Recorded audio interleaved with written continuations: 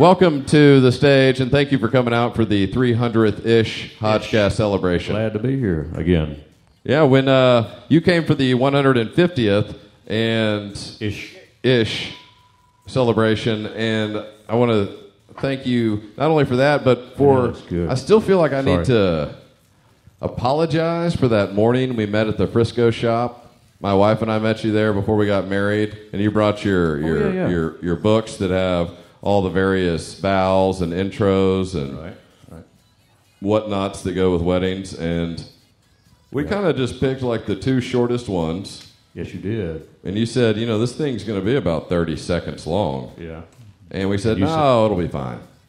And it was 30 seconds long. Yeah, and it was a 30-second wedding. It took 30 seconds for my wife and I to get married. The best wedding ever. Right. For all eternity to happen. That's right. We want to rush in right at the end to make sure you're doing the right thing. And they didn't want to repeat anything. They didn't want to talk, really.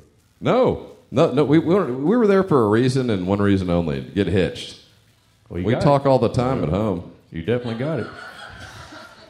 You kidding me? And he was like, would you like someone to sing or read a parable? No thanks. Say a prayer. Because Lord knows you're going to need them. Yeah, well. She's going to need them. You're doing good. You're doing great. Well, yeah, I mean, not in the soul department, though. The soul department, I think I got some work to do, don't you think? Yes. I think so. I mean, I'm drinking before 5 in the afternoon.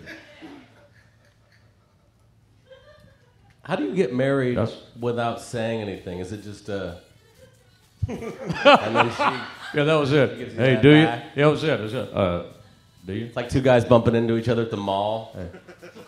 What's up? Super casual. That's John Evans over there, the High Plains thrifter. Having a serious case of hair envy tonight, looking at Dale Watson and then Lucas Melendez and shit. Now, have you guys ever met before? I don't think so. Never. Brought here tonight, the High Plains thrifter and Dale Watson. John Evans has been a touring comic forever and also a football fan. Are you a country music fan? Huge. No, I don't do country music.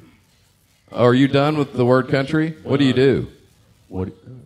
The thing you're going to be the host of in February 18th, 2014, Ameripolitan Awards. Ameripolitan music? Yeah. It's not country, it's Ameripolitan? It is not country. Country is Kenny Chesney shit. Yeah. But you like old country, right? Rascal Flats and all that. Yeah. No.